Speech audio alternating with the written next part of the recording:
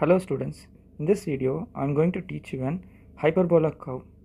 Okay, so this is the given question.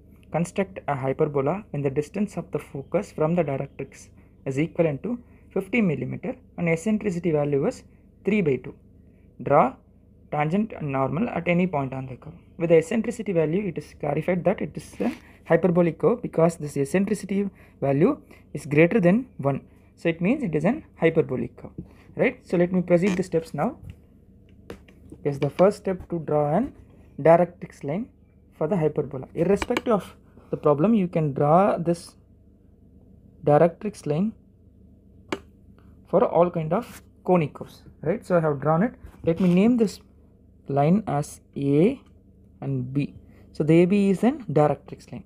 So the next step is to draw an perpendicular line to this directrix line, considering midpoint, approximately midpoint of this directrix line. Yes, so we have drawn this length of the line of directrix and axis line for an arbitrary length.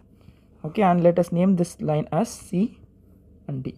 Okay, so the next step is to locate the focus point in this axis line.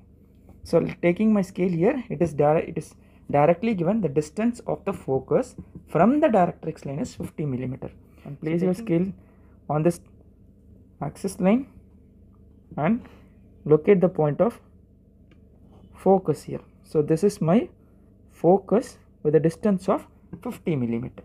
Yes, so the next step is we need to locate the vertex point in this axis line. So the eccentricity value is 3 by 2, right? It is nothing but it is a distance of the vertex to the focus divided by distance between vertex and this directrix. That is nothing but eccentricity, which means the distance of the vertex from the focus should be 3 parts and the distance from the directrix to the vertex should be 2 parts. Okay, so we need to divide this distance of CF into 5 equal parts so that it is easy, which means the numerator plus denominator value is 5, correct? So we need to divide the CF distance into 5 equal parts in order to take 5 divisions of this axis line. Taking 10 millimeters of each, it is easy to divide this line 1, 2, 3, 4, yes, and 5. So listen, focus is my 0th point, this is 1th point, 2, 3, 4, and this is your 5th point, correct? So this is my 0th point and 1th point and 2nd point. So this and 3rd point, okay, this is your vertex point. Okay, this is how we need to locate the vertex point and focus point. Yes, the next step is to draw a perpendicular line in this vertex point.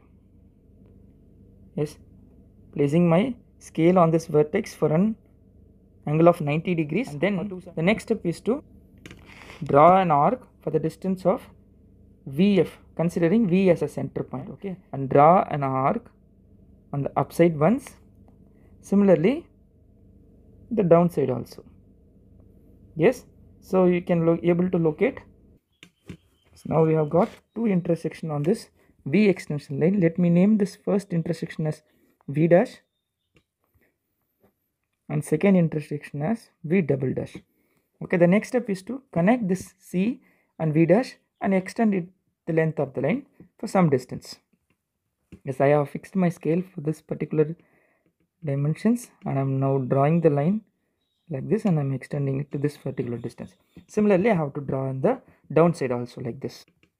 Yes, after completing this, we need to divide this axis line into equal number of divisions from this vertex point.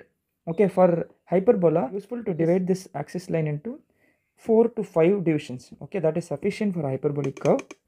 It is recommended to divide this axis line from this vertex point for 10 mm of each division. Okay, this is my recommendation because the next step is to draw perpendicular lines in each and every divisions that we have taken in the axis line. So similar like this, we need to draw the line. Okay, so I'm drawing the first division line.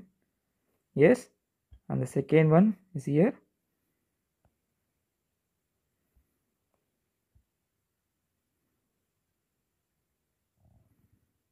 Is 2. Similarly, the third one is on the focus itself. 3, 4,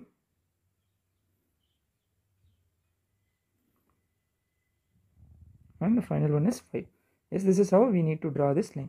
So, and we'll name these points as 1, 2, 3 vertex to be considered the 0th point. So this is my first point, this is my second point, third point is focus, and fourth point is here, and fifth point is here.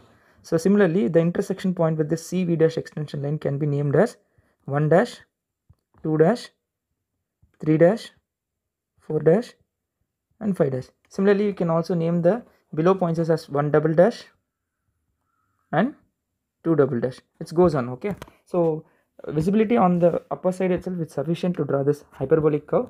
So we'll proceed with the next step now. Next, we need to draw the arcs with the help of a compass here. So what we need to do, the vertex is the beginning point, so we have to start from this first point here. Okay, so measuring 1 and 1 dash, measuring 1 and 1 dash as my radius with my compass like this. So you can measure the radius. Yes, like this you can measure the distance of 1 and 1 dash as a radius in your compass, and bringing my compass to the focus point, that is focus as a center point, we need to draw arc on the line, that is 1 and 1 dash line, also for on this 1 and 1 dash double dash line. So totally we have got 2 points. So we can name these points as P1 dash and P1 double dash. Okay, similarly we have to measure the distance for 2 dash points. Yes, measuring 2 to 2 dash as a radius as in my compass like this, and we need to draw arc from the focus point is like this here itself, and similarly rotate this compass the downside, and you will get an arc here also, right? Similarly, we need to draw the third point is my focus point, so obviously your point will be on this point itself, so we need to draw that for third point, and we have to measure the distance for the fourth line. Just like this I have measured 4 to 4 dash as a radius, and bringing my compass on my focus point, I need to draw arc on this fourth line like this, right? Similarly, I have to draw on the downside also here on my fourth line. Yes, similarly I have to draw arcs on my fifth point as like this. Yes, after marking all these points in all divisions, so we need to connect all the points from the vertex point. Finally, we'll get an hyperbolic curve, right? Yes, like this we need to connect. Yes, you see, this is an hyperbolic curve.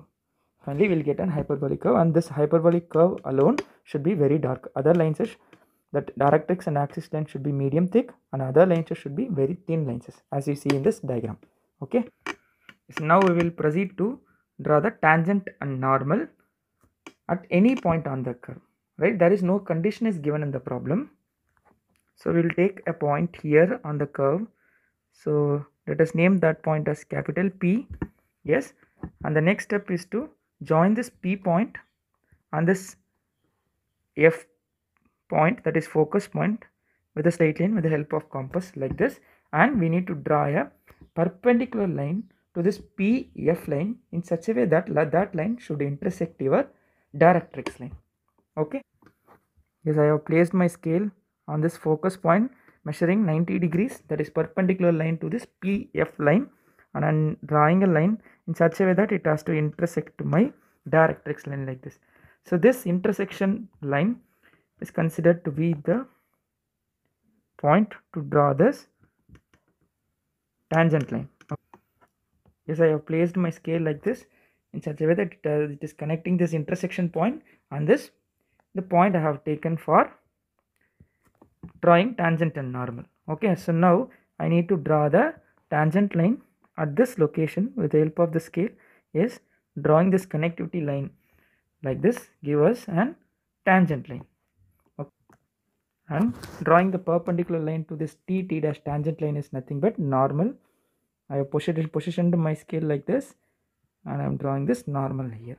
Okay, let us name this line as n dash. So this is normal. Okay, thank you all.